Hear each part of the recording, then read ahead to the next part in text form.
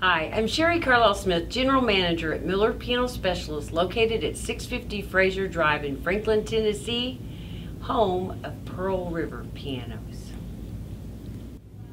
Today we are bringing you number one of a series on the anatomy of a grand piano, and we're featuring a Pearl River GP 150.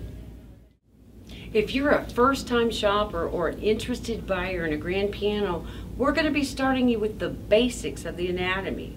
First of all, this is what's called the lid of the piano.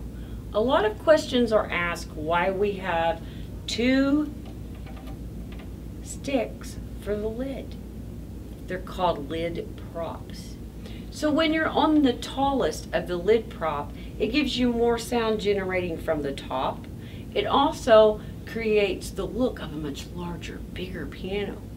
If I want to bring that sound volume down a little, and I want to make it look a little less overpowering in the room, I'm going to put it on the lower level of the prop stick. This is the fall board of the piano, and as you notice with this GP 150 Pearl River, it's a slow close, so it's gradually going to go down. No more slam fingers. We also are going to tell you about the 88 notes. Yes, black and white notes, sharps and flats and naturals. A lot of people call us and say, does the grand piano have 88 notes?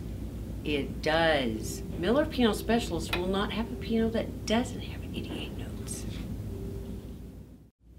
With any grand piano at Miller Piano Specialist, they all come with a wonderful matching brand new bench with lid that raises for your music storage. You see below the piano 3 pedals. In the anatomy of the piano, they're each one used for a different reason. The right is what we call sustain, the middle is going to be sostenuto, and the left is going to be what we call a soft pedal.